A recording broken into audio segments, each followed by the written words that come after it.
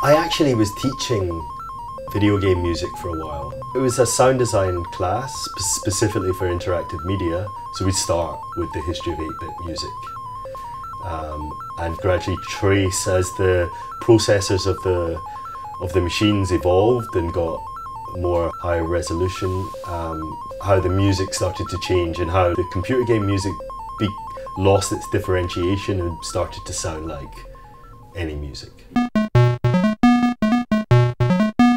Certainly the limitation of the machines that these guys were working with in the early 8-bit period forced them to be imaginative with limited resources, and I think that's similar to how early hip-hop producers or hardcore jungle producers or house and techno producers work, where they're working with samplers that had really tiny memories. So they're working within these really strict confines, squeezing the most out of the limitations of their machines and taking them much further than these machines were ever intended for.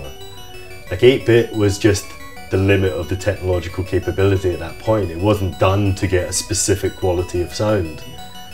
So it was really an accident that 8-bit sound was so beautiful and pristine and crystalline and crunchy.